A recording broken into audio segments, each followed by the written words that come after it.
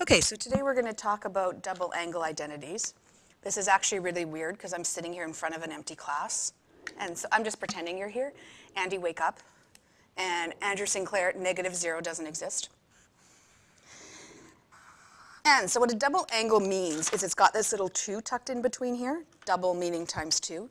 So this is what tells you you're dealing with a double angle.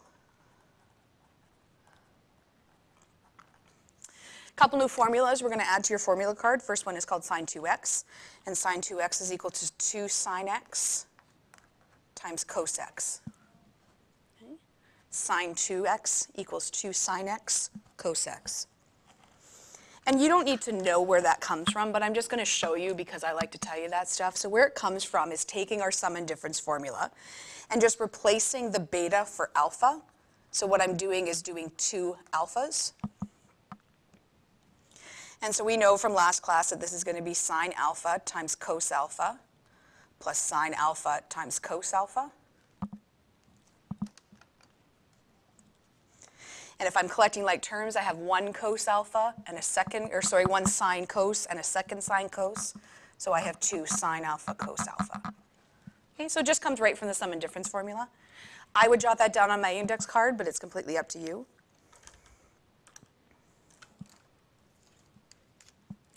We're going to do the same thing with the cos alpha plus beta formula. So again, just replacing beta with alpha. And I wrote sine instead of cos. And so from last class, this is cos alpha minus sine alpha, And simplifying, cos times cos is cos squared. So I get a cos squared alpha. And a sine times sine is sine squared alpha. And so the formula for cos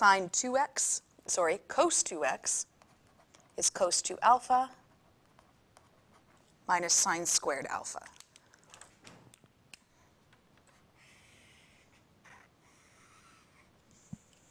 Okay, I would pause the video, add that to your index card as well.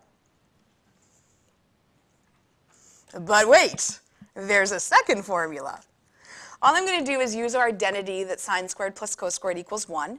And I'm going to take the sine squared, and I'm just going to replace it. So we know that sine squared theta is 1 minus cos squared theta. So that means that sine squared alpha is 1 minus cos squared alpha. Okay, so just using that identity from before. And now I'm just going to simplify by distributing that negative. So negative times 1 is -1. Negative times negative is positive cos squared alpha. And collecting like terms, I've got 2 cos squared alpha minus 1. That becomes formula number 2.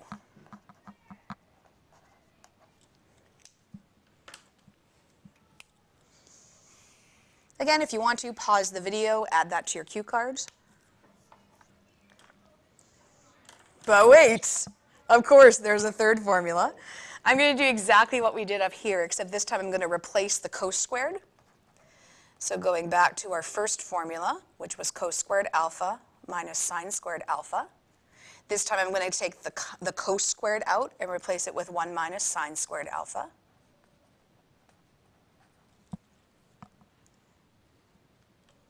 And just collecting the like terms, I've got 1 minus 2 squared alpha.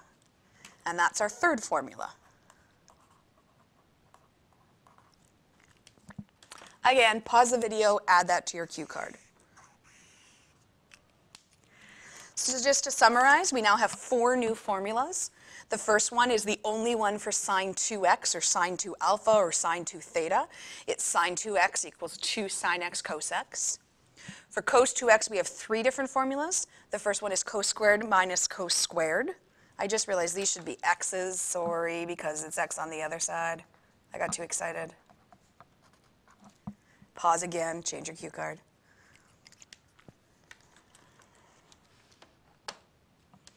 So you might be wondering, how do you know which of these 3 equations to use? It'll all come from what's given in the question. So as we go through examples, I'll show you how you know which one to pick. Okay, if you don't, oh, we got to do tan. Again, I could show you the proof with the alpha minus beta. I'm just going to skip it this time, straight up memorization or looking at your formula sheet. Tan 2x is 2 tan x divided by 1 minus tan squared x. tan 2x equals 2 tan x divided by 1 minus tan squared x.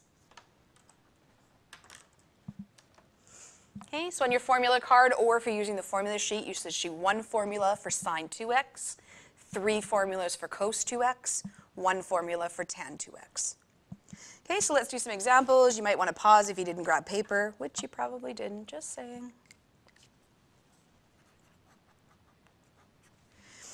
Okay, example number 1, they're telling us the angle is in quadrant 3, and they're giving us that sine theta is negative 1/3. And they want 2 different things. The first is sine 2 theta, and then tan 2 theta. Okay, so you notice this is very similar to what we did before with the reciprocal functions. It's also similar to the alpha plus beta. So I'm going to start with the formula. The only one formula we have for sine 2 theta is 2 sine theta cos theta. I have sine theta. What I'm missing is cos theta. And so just using what we did in the first unit, I know that this is O and this is H. And what that means is I need the adjacent side. Okay, so either on scrap paper or just off to the side or in your head, you don't need to show the work for this calculation, but if you want to, you can. So I know that negative 1 squared plus the adjacent squared equals 3 squared. So that's 1 plus a squared equals 9. So a squared equals 8. So I know that the adjacent is plus or minus root of 8. If you want to simplify that into 2 root 2, you can, but again, we've talked before, you don't have to. Now I just need to know which one I'm using plus or minus, and that comes from the quadrant. Cos in quadrant 3 is negative, so the adjacent is negative root 8 or 2 root 2, whatever you prefer, over 3. Okay, so subbing in, I'm keeping that 2, it's just a coefficient. I'm putting in my negative third for cos. And I'm putting in my negative root 8 over 3 for cos. And so top times top times top, bottom times bottom times bottom. The top gives me 2 root 8, and the bottom gives me 9. Again, if you want to simplify this radical, you can, but you won't have to on the final exam. That's final answer. That's the value of the double angle of sine theta. BS for tan 2 theta. So I'm going to use 2 tan x divided by 1 minus tan squared x.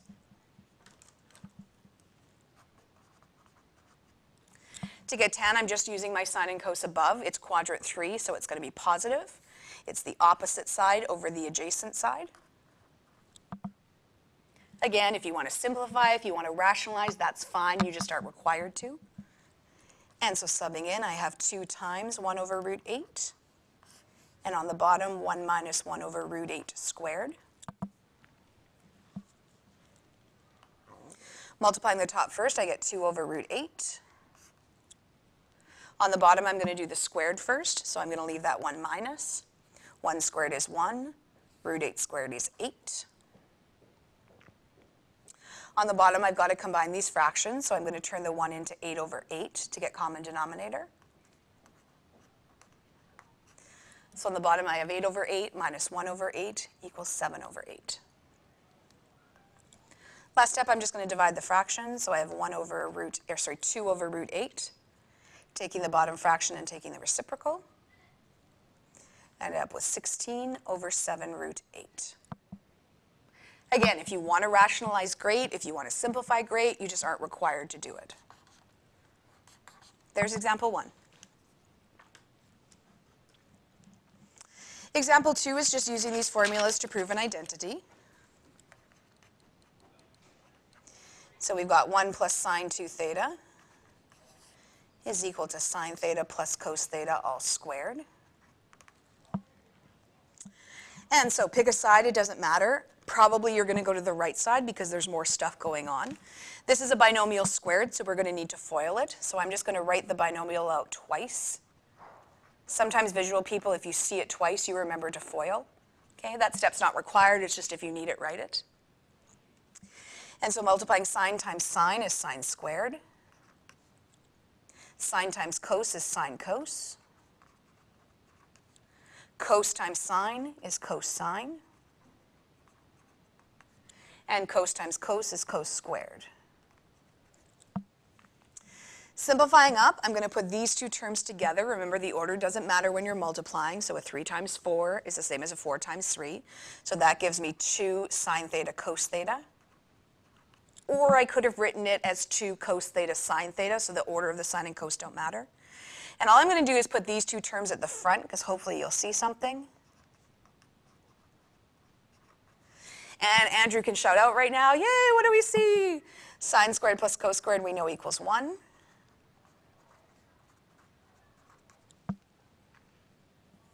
And then straight from our formula card, we know that 2 sine theta cos theta is the same as sine 2 theta. And there it is, happy dance, QED. Okay, let's do another identity. Cosecant 2 theta plus 1 is sine theta plus cos theta squared over sine 2 theta. Again, picking a side, I'm going to pick right because it's more complicated, plus we haven't talked about cosecant 2 theta yet, so let's just leave it. I already know what sine squared plus cos squared is from above, so I'm just going to grab the simplified, which was right up here, okay, rather than doing the work again. So I know the top is going to simplify down to 1 plus sine theta cos theta. And on the bottom, I'm going to put in the other side of that identity, which is 2 sine theta cos theta. Again, I've said this before, your brain is going to want to cancel. This is puppy killing. And Mr. Product's probably looking at us like we're crazy. Puppy killing in this one. You can't cancel half a binomial. Okay, so there's nothing else I can do here. If we go through our steps, change the sine and cos, I've done. Factor, nothing is squared, so I can't do that. Combining fractions, I've done. I don't want to start doing conjugate binomial until I've worked on the other side, so there's nothing more I can do on this side, so I'm going to flip to the other side. All I'm going to do is use the reciprocal identity. So if sine theta is 1 over cosecant theta, means cosecant theta is 1 over sine theta, and so cosecant double angle theta, so 2 times theta, is just 1 over sine 2 theta. And then that plus 1 is just going to tag on to the end. Okay, so these reciprocal identities, it doesn't matter if there's just theta or 2 theta or squareds, we know they keep the same. Now I'm going to use that identity from the other side that says sine 2 theta is 2 sine theta cos theta. I need a common denominator, so I'm going to make the second fraction into 2 sine theta cos theta over itself. Keeping the common denominator, smushing the top together, and there's my QED. So although this started out kind of nasty and lots of stuff going on, these are usually some of the simpler identities to solve, because once you use the 2 sine theta formula, it tends to simplify. Just like we saw yesterday with the sum and difference formulas, we can use these to solve equations. So we're kind of back to unit 1 now. We need to put that equation idea back into our head.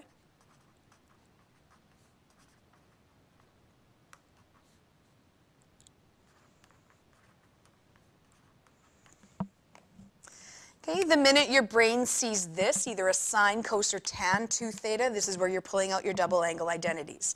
Now there's 3 formulas for this guy, so we need to be a little careful what we choose.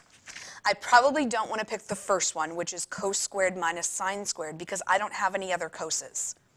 I probably don't want to pick the second one, 2 cos squared x minus 1, because I don't have any other coses. So you'll know which formula to pick just by what else is in the equation. What I want to do is I want to get all of this into sine. So I'm going to use the third formula that says cos 2x is 1 minus 2 sine squared x.